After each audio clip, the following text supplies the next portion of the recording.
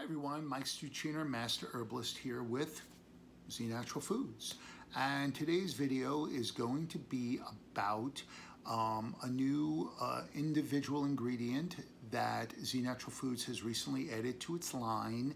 It is a food-derived natural sweetener called Allulose.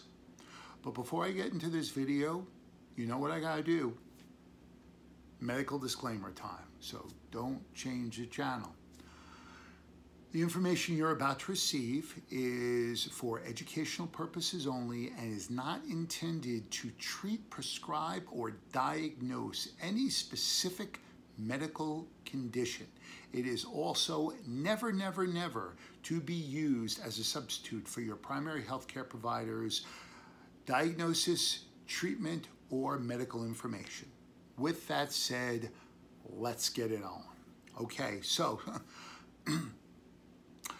I think it's really important to start this video by giving you a little understanding about how Z Natural Foods tends to pick the ingredients that it sells to or adds to its line. Okay, Z Natural Foods handpicks specific individual ingredients for customers based on 3 specific concepts. To provide the best quality product for supporting optimal well-being. Okay, number 1 is versatility. When I speak of versatility, I'm speaking about how well it works with other ingredients and what is the potential ability that will support the effectiveness of those other ingredients that it's added to. Number 2 is a history of safe and effective usage. And number 3, strong evidence of positive research outcomes in human beings. Okay? Now, for this specific video, what I'm going to do is I'm basically going to give you a general overview of different things that are really interesting about allulose that you might find very educational. Okay? So, first, there is some very strong preliminary evidence that supports that allulose has great potential for supporting healthy blood sugar levels, okay? And there is other evidence and research that has concluded that allulose has no adverse negative effects on overall brain health. Now, let's remember, there's plenty of evidence that talks about sugar like fructose and sucralose and things like that that are what you would call isolated sugars. And there's plenty of evidence that talks about the negative effects that they have on your blood sugar level and on overall brain health and wellness and your emotional state of wellness as well. So I do want to be very clear about something. What I just stated, which was it has no adverse effects on overall brain health, which is what that one specific study that was cited in the product description talks about, it's very important to understand it's not the same thing as saying that it has positive brain health effects. Okay? The only thing that we know so far is that it does not potentially have any negative effects on overall general brain health. Okay? Next, allulose is considered a fairly rare sugar, okay, because it is found only in small quantities in plant foods such as maple syrup, wheat, and dried fruits like figs and raisins. All right?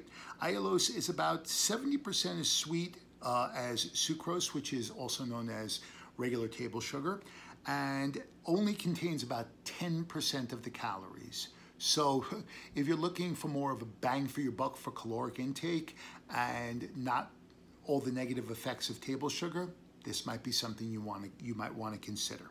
Okay? Allulose is rapidly absorbed by the human body and is excreted intact, which is a very interesting fact about it because of its of the evidence that's been shown that it does not have a negative effect on blood sugar or insulin levels. Okay? About 70% of allulose that an individual consumes is absorbed by the small intestines and eventually leaves the body via the urine within about the first 24 hours of consumption, okay? The approximate remaining 30% leaves the body through the large intestines, usually within a full 48 hours, okay?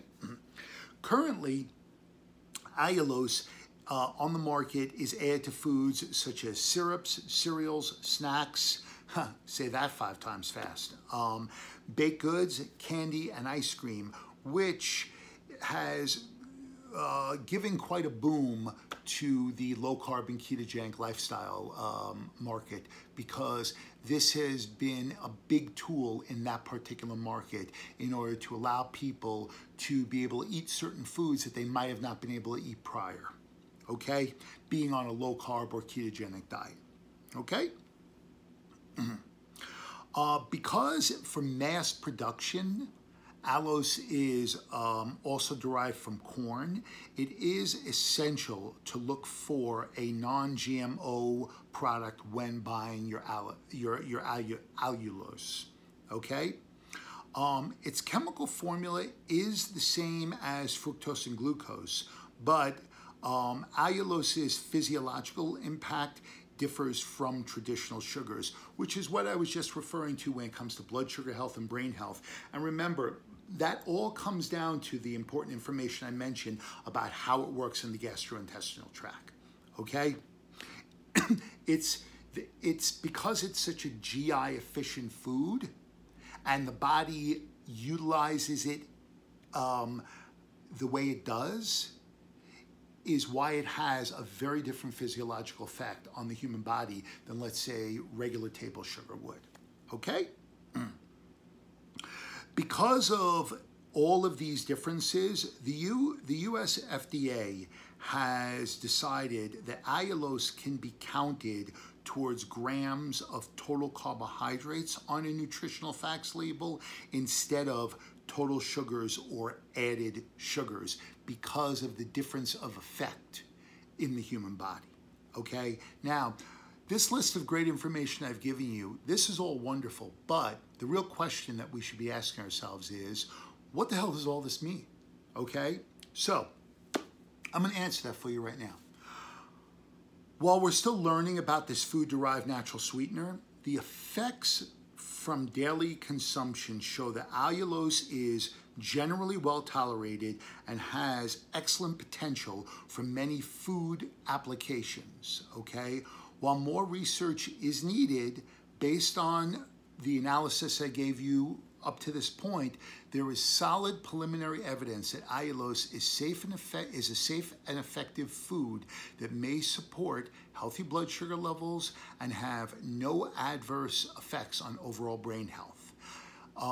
A daily amount of 5 to 15 grams per day for up to 12 weeks has been shown as generally safe and effective with no adverse effects.